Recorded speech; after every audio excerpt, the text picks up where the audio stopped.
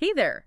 Welcome to a deep dive you specifically requested. We're taking your research on Scientology, and I gotta say, you really went deep, especially on the psychology behind their practices, auditing and theta, wogs. Oh, it's fascinating stuff. And, the key here is we're not debating if Scientology is right or wrong. That's not our thing, Totally. It's more like, how is this stuff working on people? right? The mechanisms. Exactly, the psychology. And you dove right into the deep end with body routing and regging, those street encounters they're known for. Yeah, basically their outreach and fundraising tactics.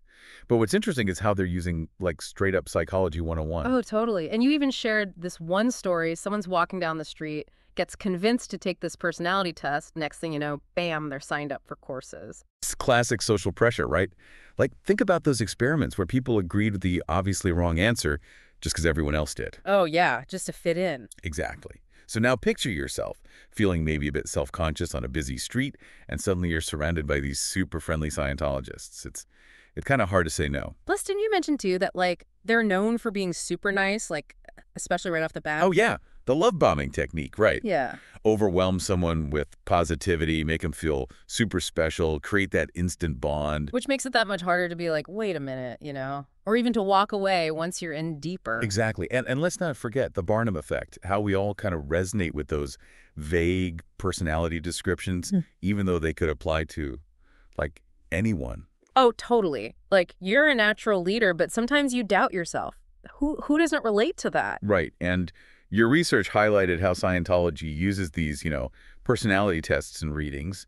Might seem insightful. It's playing on our psychology, making us more receptive to what comes next, and that's where it gets even more interesting. Because now we're talking auditing and the infamous E-meter. Which, your research on this, so from what I understand, they're trying to get rid of and theta, this negative energy, right? Yeah. Through auditing. And the E-meter is, like, their tool to measure it. Okay, so stay with me here. You're encouraged to, like, reveal super personal stuff, often about past trauma, while you're holding these electrodes, right? Yeah. And any fluctuations on the E-meter get interpreted as... Holding on to that in theta. So you're trying to get rid of it, but by reacting, you could be, like, holding on tighter. Exactly. It's a total no-win situation, a double bind. And that psychologically, it's like this pressure to perform. And that pressure alone could create more N theta, even if it's just like subconscious anxiety, right? It's wild. It is. And you know what's interesting? The E-meter itself might just be picking up on something totally natural.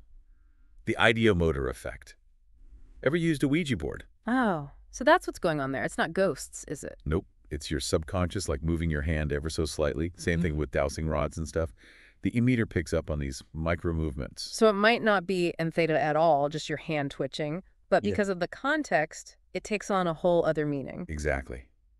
And that, my friend, is how belief can take root. Whoa. Okay, so we've got social pressure, intense vulnerability during auditing. And then you add in this idea that in theta is something you need to be free from. And suddenly you're in deep. It all plays into this escalation of commitment. The more you invest, the harder it is to walk away, even with doubts. Especially if those doubts are just N theta fighting back, right? Yeah. Man, this is heavy stuff. But your research, you didn't shy away from the heavy stuff at all. You really wanted to understand those control mechanisms like KSW, WOG, the disconnection policy. You were not messing around. Like, give me all the psychology. And you know what? I think we're ready to tackle those next. Let's do it. This deep dive is just getting started. So last time things got like seriously intense, auditing and theta. But then you took us even deeper with those social control mechanisms in Scientology. Like what? Right. You were really interested in terms like KSW WOG, Yeah. the disconnection policy, like the big ones, when it comes to how they shape behavior within the group. It's like you looked at that psychology playbook and said, game on. Totally. And honestly, Scientology, it's like a case study. So let's start with KSW, keeping Scientology working. Sounds harmless, right? Yeah, who doesn't want things to work? Exactly. But then in practice, it's like this unquestioning belief in Hubbard's teachings as like the ultimate truth. Anything else, dangerous. Which, you brought up in your research how questioning Hubbard is a no-go. Big time taboo. And that's where those thought-terminating cliches come in. Like phrases like KSW, they just shut down thinking, critical thinking. It's like, end of story, Hubbard said it, boom. Oh, man. It's like when you're arguing and someone hits you with that one line, you're like, oh, okay, conversation over. That's KSW in action. Exactly. It's about keeping things, like, ideologically pure, even if it means, like, no real discussion. And that feeds right into that us versus them, which your notes on that were spot on, like with WOG, which is, Basically, like, a derogatory term for anyone outside of Scientology. Instant in-group, out-group. yeah. Makes it easier to, dismiss people who aren't in the system. And that's where the disconnection policy comes in, which I know you had some thoughts on that. Yeah. I mean, to think someone might be pressured to just cut off their friends, even family, because they're like, Scientology, I don't know about that. It's really sad. And those knowledge reports you shared about, intense. It's like dystopian novel stuff. Imagine being told to report on your family, your friends, if they break any rules. Creates this atmosphere, right? Yeah. Surveillance, Yeah. mistrust, always watching what you say. Who can you even trust, And that fear, that holding back, it just reinforces that need for control. If you're always worried about saying the wrong thing, you're not going to, like, challenge anything. It's a loop. And then, for those who do speak out or try to leave, they're ostracized, labeled a suppressive person. It's like their whole world is gone. So isolating. And then you add in the pressure to conform, the constant look, success stories. No wonder it's so hard to break free. Yeah, especially when you think about how Scientology impacts how you see yourself. And that's where your research takes another interesting turn. Right. Pulling it in and clearing the planet. You were all over that. Because that's where we see how Scientology shapes not just how you see the world, but yourself in it. Like, okay, we've got the control thing down. Now let's talk about self-control. Exactly. And it all links back to those psychology basics we keep finding. Ready to dive into pulling it in. Hit me with it. All right, so we're back and ready to tackle this idea of pulling it in that you were so curious about. Yeah, this is where things get really interesting psychologically speaking, because it's about how Scientology influences not just your view of the world, but your view of yourself. Okay, so break it down for me. What exactly does pulling it in even mean in this context? So in Scientology, there's this idea that you are responsible for everything that happens to you, good or bad. Wait, so like if something bad happens, it's my fault? That's the basic idea. And if something bad does happen, you're expected to pull it in.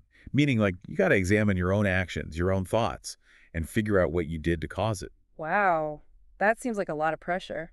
It is.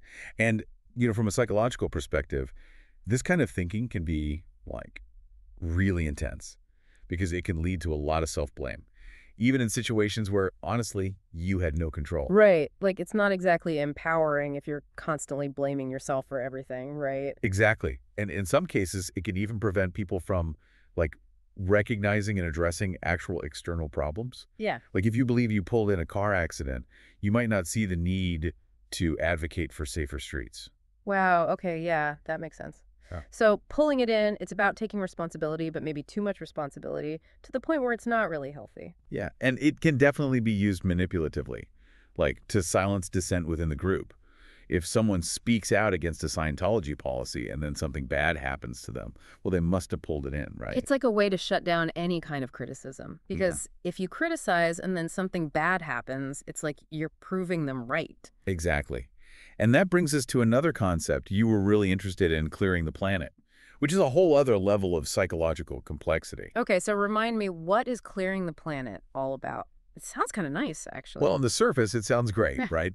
It's this idea that Scientology can create a world without war, without crime, without insanity. A utopia, essentially. Yeah, sign me up. Right. But here's where the psychology gets really interesting.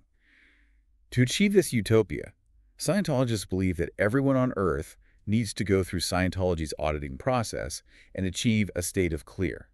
So it's like a massive undertaking. Massive is an understatement, and that's where the whole thing bumps up against some, well, let's call them cognitive biases. Okay, I'm intrigued. Tell me more. Well, first off, there's this thing called the planning fallacy.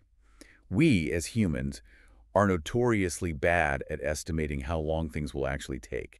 We tend to be way too optimistic. Oh, yeah, I am terrible at that. Right. So imagine applying that to something as complex as, like, auditing every single person on the planet. Like, even if it were possible, it would take way, way longer than anyone could possibly imagine. Exactly. Yeah. And then you add in things like sleep deprivation, which is unfortunately common in some branches of Scientology, Yeah. especially for those at higher levels. Guys, really? Why? Well, it's seen as a way to, like, push past your limits, achieve higher spiritual awareness. But the thing is, Sleep deprivation actually makes that planning fallacy even worse. So not only is it an unrealistic goal, but the people working towards it are literally too tired to realize it. It's kind of a perfect storm of cognitive biases. And Yeah. when you combine that with the social pressure to conform, the fear of being labeled a suppressive person if you question anything, Yeah. it's a powerful recipe for, well, keeping people in the system. Man, when you lay it all out like that, it's kind of hard to see it any other way. And honestly, it makes you think about other areas of life where these tactics are used. Like you said earlier, advertising, politics, even just like our everyday relationship. Oh, absolutely. It's everywhere. Yeah, And that's why this deep dive has been so fascinating, because it's not just about Scientology. It's about understanding these psychological mechanisms that influence us all. exactly. It's about being more aware, asking questions, and really thinking critically about the information we're being fed, which is exactly what you did by sending in your research and requesting this deep dive. So, from both of us, a huge thank you to you for sparking such a thought-provoking conversation. Yes. And for everyone listening, remember, knowledge is power. The more we understand these mechanisms, the better equipped we are to make choices that align with our own values and well-being. Beautifully said. And on that note, we'll be back next time with another listener-requested deep dive that's sure to get those brain gears turning. Until then, stay curious, everyone.